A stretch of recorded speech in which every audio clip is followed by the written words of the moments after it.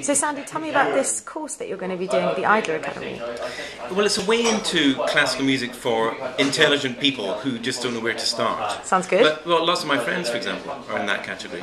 Whereas there's lots of writing talking about classical music that's designed for insiders to deepen the knowledge still further.